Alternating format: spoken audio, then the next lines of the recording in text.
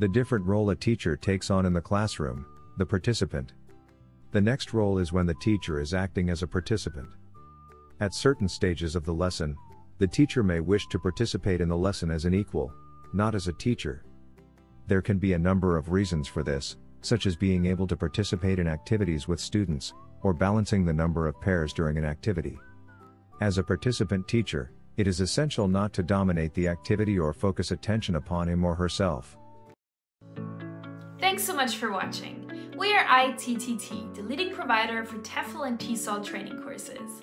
If you like this video, please subscribe by clicking the button down here and click on any of the videos here on the left for more interesting teaching tips for getting certified to teach English abroad and online.